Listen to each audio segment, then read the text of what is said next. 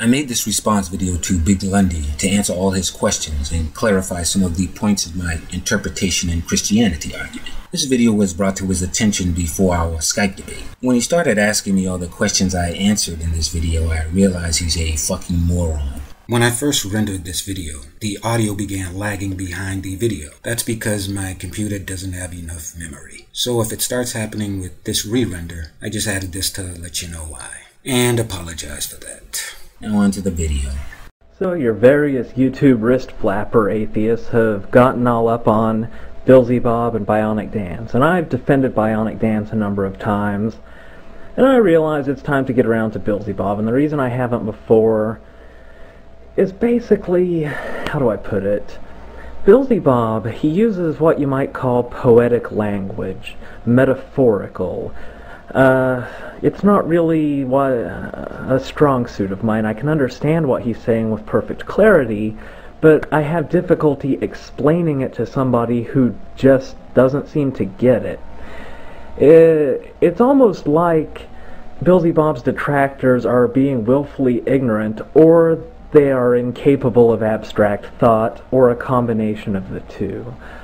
But, you know, I'm kind of bored. I've had me some coffee. I think I'll give it a shot. It's going to be a little harder than other videos because I can't just yell moron into the camera like I like to do, but let's give it a shot. BigLundi responding to Beelzebub. Let's just go point by point. Number one.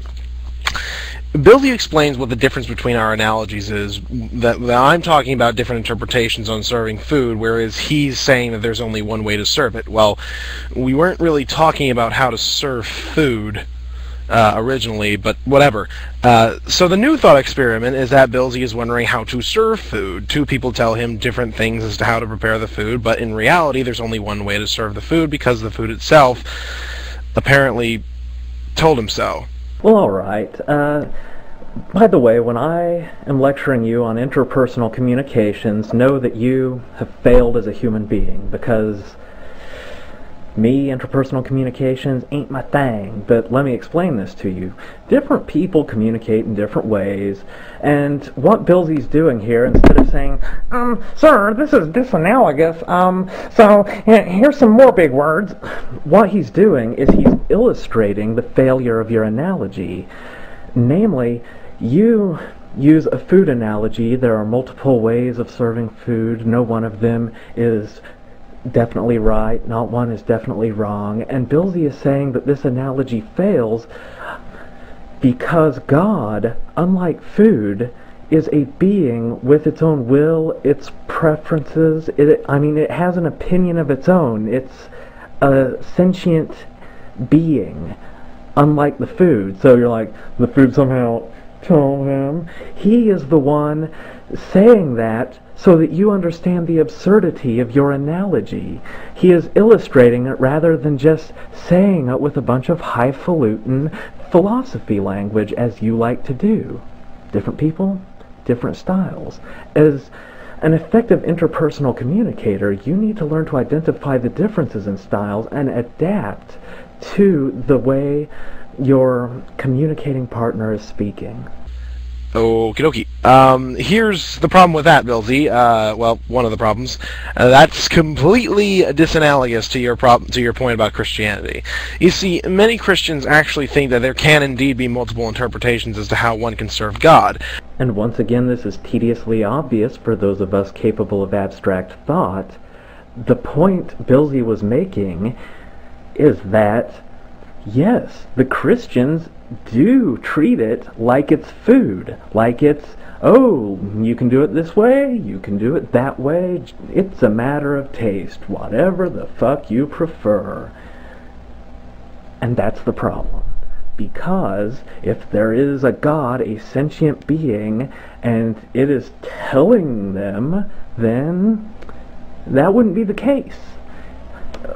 Or let me put it this way, that is highly disanalogous. I can't tell you the amount of times I've seen Facebook updates or Twitter feeds where everyone essentially says, worship God your own way, just keep Jesus in your heart, or whatever. Now, of course, I think that's all silly, but it still serves to prove the point. Yes, it does. Billy's point, not yours. Plenty of Christians think God's cool with you so long as you believe he exists in some particular way, and are a good person in general. Doesn't really matter how you worship him. You don't even have to read the Bible for a lot of them. So, going with your Christian analogy, two Christians, different denominations, one believes in hell, one doesn't. They tell a guy about their religion, he gets confused, asks which one's the Christian, they say that they both are. Well, that's quite simple, Billy. Both Christians would tell the guy, and I know because this has happened to me, to follow his heart's intuitions on which one is right, because the Holy Spirit will guide them. And it's really not all that hard. I mean, well, here's what you fail to grasp. I didn't ask him, but I'm pretty much 100% goddamn sure that Beelzebub was fully aware of all that shit you just said, but here's the thing. If there's one Christian saying blah blah blah blah blah, another Christian saying another thing blah blah blah blah blah, the two are contradictory, the guy gets confused, he's like, which one is right?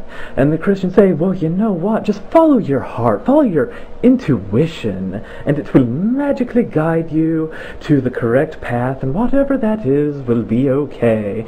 But it is the Holy Spirit guiding you. Ooh. Well, if we're going to belabor the food analogy until it's a bloody pulp, then they are talking about that shit like it's a food that you can serve suited to your individual taste, not as if it is a sentient being that could tell you what to do. Capiche? Anyhoozle. Next, you said that it didn't matter which Christian was right or wrong, and that it wasn't the point, just so that they didn't know who was right or wrong. Well, they both believe that they're right, and that's good enough. Oh, it's good enough, is it? Well, who's it good enough for? Because it sure ain't good enough for me. It apparently isn't good enough for Beelzebub. You know, I bet a lot of reality fans probably would say that shit ain't good enough. For them. Because the belief is guided by God's manifestation in them through the Holy Spirit. That's meaningless fucking made up bullshit! That doesn't mean anything! This is so easy. How do people get paid thousands of dollars to do this kind of shit?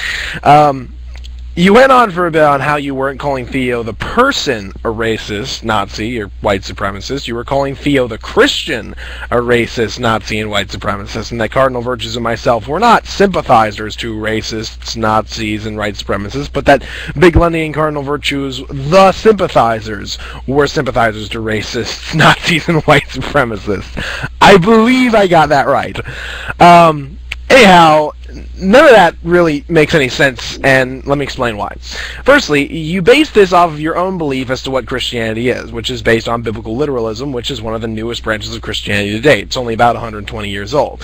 So I have no idea why you think your biblical literalism gives you any sort of authority to what a Christian is. Second, well, Mr. Lundy, consistent with all of your arguments up until now, it gives him precisely as much authority as absolutely any Christian in existence with their interpretation.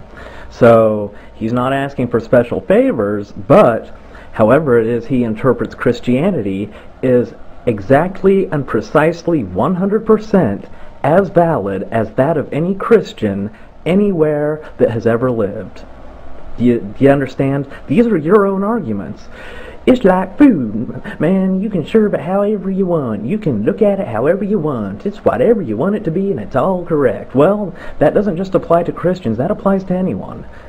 It has to, as a matter of logical consistency, okay? So his point of view is just as valid as any Christian's. You can't attack it on that basis, and don't tell me because it's a minority opinion, because that's just some ad populum horse shit, and it has nothing to do with the logical validity of his stance. Actually, there's no logical validity to his stance any more than anyone else's, and that's kind of the point.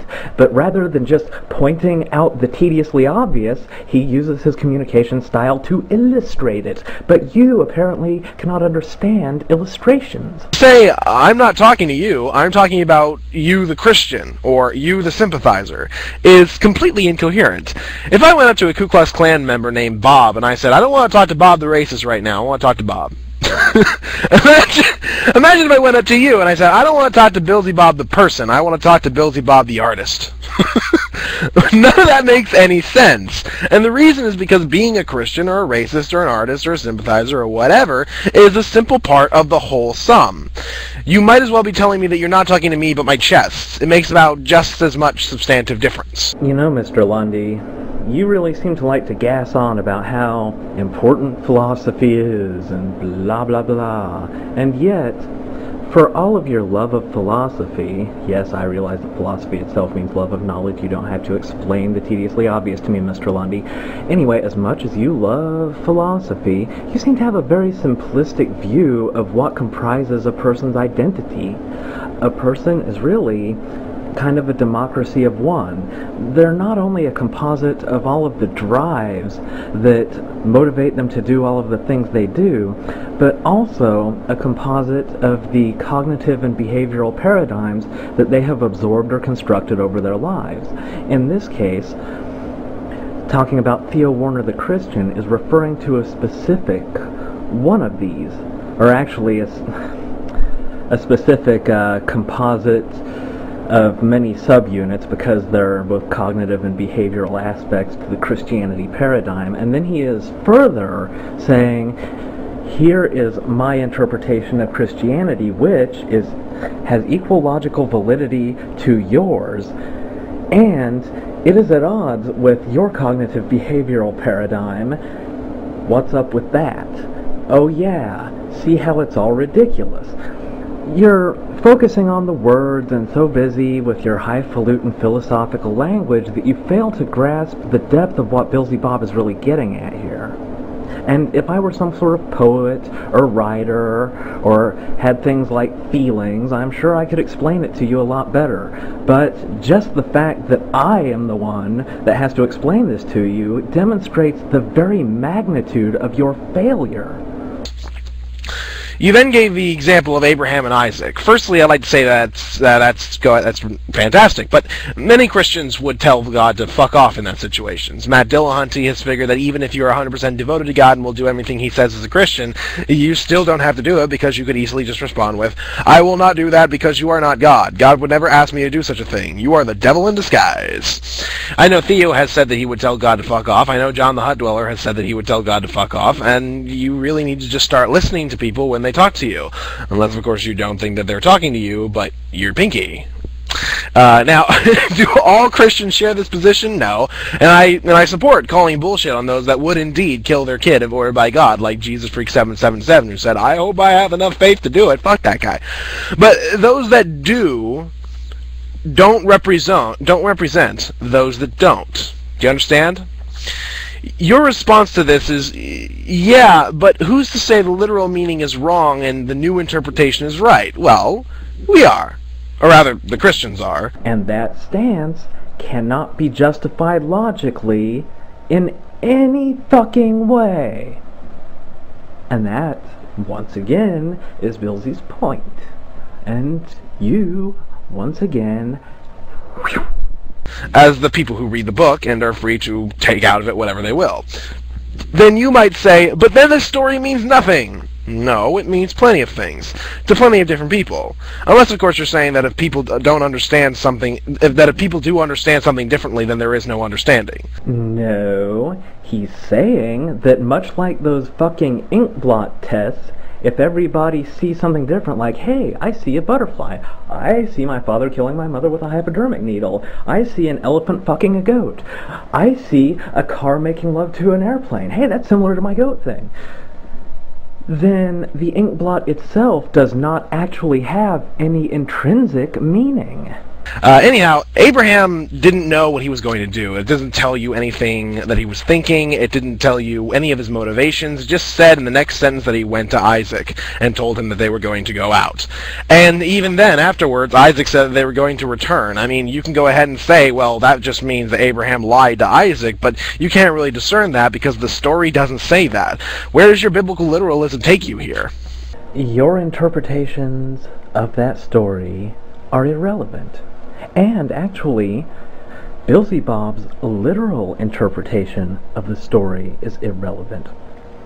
his literal interpretation of the story is to, once again, illustrate a point that you are consistently failing to grasp. Of course, I'm not justifying the end decision here. It was still a bad choice to tie up your son and go to sacrifice them, even if you weren't going to go ahead and do it completely. But he made this decision only after having seemingly, and this is my interpretation, exhausted all sort of rational reasons as to why he could do this, and simply went ahead and took a leap of faith, coined by Kierkegaard. See, this would be a great opportunity for me to explain the multiple personas within a single identity type of theory here, okay? See, I, as a compassionate individual, want to inform you at this point that, hey buddy, just so you know, for your own good, you're kind of coming off like a pretentious douchebag. As a physicist, I want to say, hey, did you know that philosophy, it's not as cool as you think it is? It's just something, it's basically a form of mental masturbation. But then I, as a man, just want to punch you in your flabby fucking face for being a pretentious douchebag. Do you see how, all of these are at war within me right now, because I'm actually several different people, as are most people. Coined by Kierkegaard. Please, by the way, do not confuse leap of faith with blind faith. There's a difference between the two. I don't have time to explain the difference, but I recommend reading Kierkegaard's work, if you're interested. I mean, you are starting to read philosophy now, right? You know, there's a lot of drawbacks to only having one eye. You might say, you might think it's the lack of depth perception, or the way shit can sneak up on you from one side. But actually, it's that when people say douchebaggy shit like that, you know, there's only so much you can roll one fucking eye. I can't roll my eye enough at you, man. Could somebody loan me an eye so I can roll that too?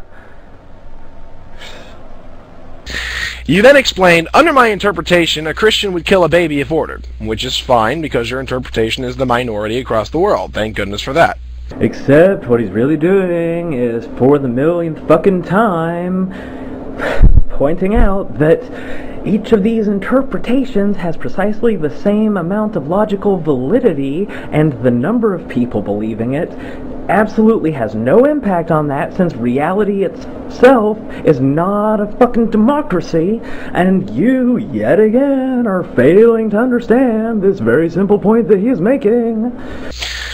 You then go on a bit more about the Christian God under your interpretation being X, Y, and Z, but my response to all of those is the same every time. Minority interpretation. In the words of St. Thomas Aquinas, most Christians are indeed most Jews, view the Bible's Old Testament as not being literal stories to follow by the word, but perhaps epic poems, or just moral stories, or just stories to read that for fun, and you can just interpret them as your heart guides you to.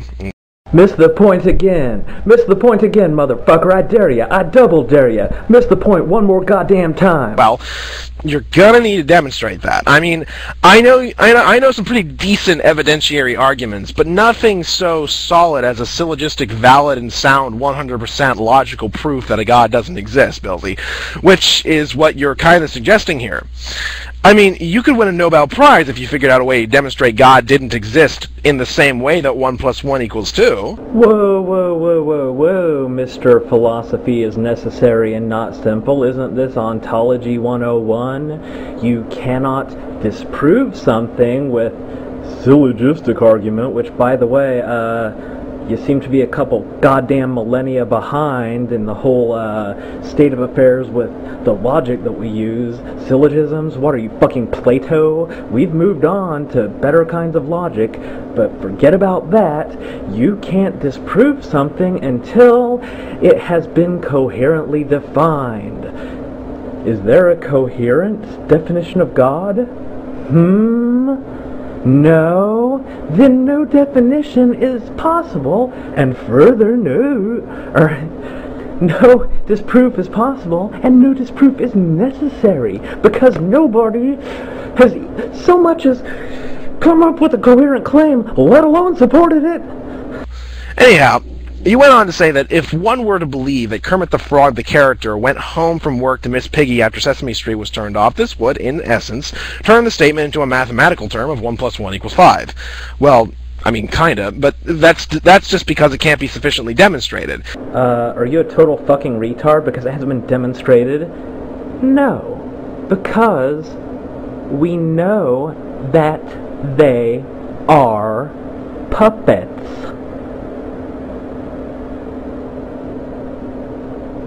You know what? This video is done.